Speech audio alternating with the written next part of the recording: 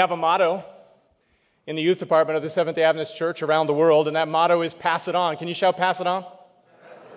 Because we understand that there are three questions that young people around the world are asking. They're asking, who am I? Can you say, who am I?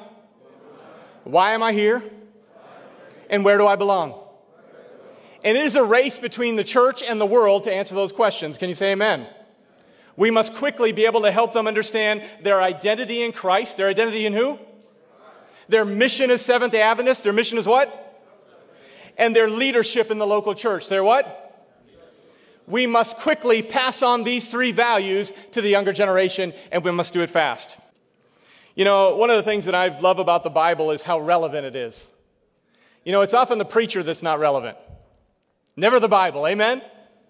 The Bible speaks to the things that are going on in our lives today. I love studying the Word of God because it comes from a living God, amen?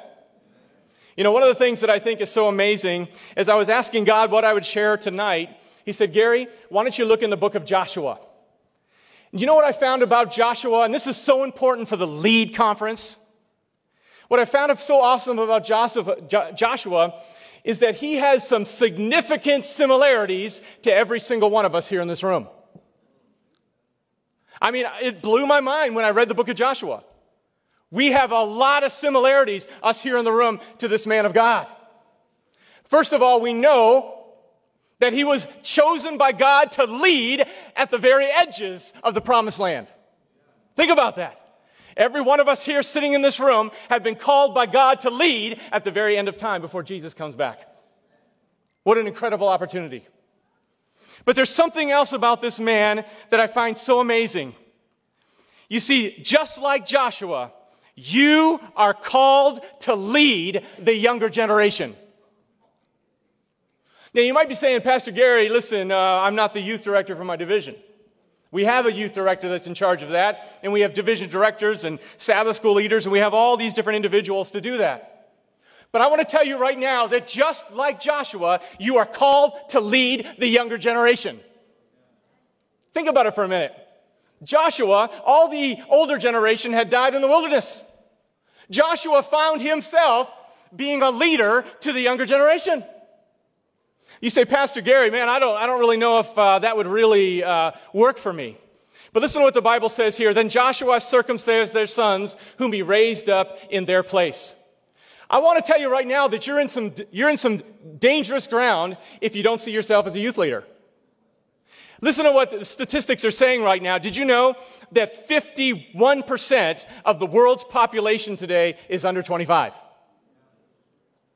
So if you choose not to be a youth leader, you've limited yourself to only 49%. We are all called to be leaders. You know what I also think is pretty amazing? How Ellen White describes young people as the wings of the three angels' message. Did you notice this famous passage, how many times she uses two words, how soon? Can everybody say how soon? Notice she uses, we always look at rightly trained, and that's a really important part, but notice how many times, 3 times, she uses a speed term, fast moving. The wings of the three angels' message are our young people. With such an army of workers as our youth, rightly trained. Help me out. Might furnish. How soon the message of a crucified and risen and soon coming Savior might be carried to the world. What? How soon might the end come? The end of suffering and sorrow and sin. And then what? How soon? You see, I got to tell you right now, if you decide to do ministry without including young people, you have decided to be an angel without wings. Our young people are the wings of our three angels movement. Can you say amen?